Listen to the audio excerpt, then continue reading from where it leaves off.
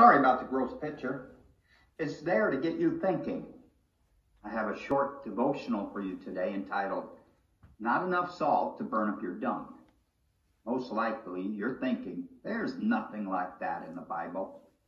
And you would be wrong if you thought that way. Here it is in Luke chapter 14. In the same way, any of you who does not give up everything he has cannot be my disciple. Salt is good, but if it loses its saltiness, how can it be made salty again? Now listen to this part. It is fit neither for the soil nor for the manure heap. It is thrown out. He who has ears to hear, let him hear. Hi, Pastor Maurice here. I'm always amazed at how many times we can read the Bible and just gloss over things until one day the Holy Spirit gets us to slow down and pay attention to what we're reading. It's almost like a lot of times we read and things just gloss and go right past our conscious mind. Today I just want to take a moment and break down verse 35 and explain what it means. You know, unless you've been to the third world, you probably have no real comprehension of what Jesus is saying. I've been to the third world, and because of that experience, it makes a little more sense to me, and I want to explain that to you today. And the explanation is very simple. When Jesus was talking about salt and the manure pile, he was giving reference to a practice that was going on in biblical times and still happens in a lot of countries in the world today. Manure is used as a fire source and for cooking and all kinds of things. But the problem with manure is that it doesn't generate a really great amount of heat. I mean, it'll burn, but it's not the best. And I don't know how they figured it out. I don't know who did it, why they were playing around in the manure pile.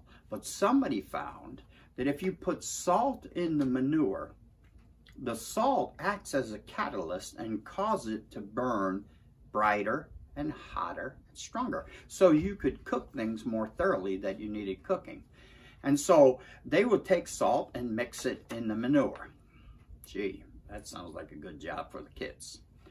Anyway, not only would they do that, they would take a slab of salt and put it underneath the manure pile in their ovens. And between the salt that was mixed in and the slab that was underneath it, they would get a pretty good fire. But that slab that was underneath the salt eventually would use up all its properties that made it as a catalyst for fire. And that is what Jesus is talking about. And let me show you that in the scripture. You are the salt of the earth. But if the salt has become tasteless, how will it be made salty again? It is good for nothing anymore, except to be thrown out and trampled underfoot of man. So when that piece of salt lost its catalytic abilities, the large piece that was underneath the manure, they would throw it out in front of their homes, and it would be like a walkway. It was good for nothing but to be trampled under feet of man. So that's the literal meaning. But Jesus wasn't trying to teach us about the literal meaning of salt and manure. He was trying to teach us about the spiritual meaning. And in this passage that we're looking at, there are a lot of meanings and things that we can learn from. But I want to key in on just one. And that is, I think that it's teaching if a man or a woman has spiritual salt within themselves, it will be used as a catalyst to burn up, forgive me for saying it this way, but the manure in them. In other words, salt has the ability to deal with human sinfulness or our sinful nature. You know, Jesus is always trying to evict the devil out of us. Paul talks about, wrestling, that, the good he wants to do, he don't do. And what I'm simply saying is this, and what I believe Jesus is teaching is that if you have salt, if you have enough salt, you will be evicting and burning up that part of your nature that is contrary to his will and way. You know, sometimes we attack our sinful nature from the wrong end. We try to just deal with it in human effort. And I'm not saying you shouldn't make effort in and of yourself. But what I'm saying is, if you get full of Jesus, if you get full of the salt, that manure will burn up. And that's probably the best way to deal with it. Now, before I let you go, I want to give you one more thought to think about. And that is that while we're at home and we're going through all these things because of COVID-19, one of the really good things that has come out of it is that we have become a very thankful people. We're thankful for the first responders. We're thankful for the nurses and doctors that are risking their lives, and nurses' aides and all the other ancillary people. But we're also thankful for the truckers, the people that work in the grocery stores, the people that work in our restaurants.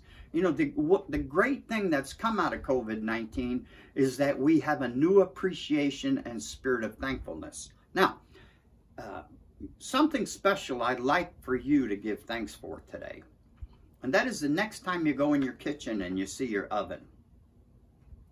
You know, you ought to just thank God that you've got a gas oven or an electric oven, and that you're not getting out there and putting salt in manure and mixing them both together to make a nice warm fire to cook your dinner. Amen. Thank you, Jesus. I'm glad that we passed from that time. And by the way, why don't you just take one more moment before we wrap up and ask God to increase the saltiness so that the manure, the spiritual manure that's still inside you, would burn up. Father, in the name of Jesus, help us to get closer to you. And as we get closer to you, make us more like you and burn up our sinful flesh. And I ask that in Jesus' name. Amen. God bless you.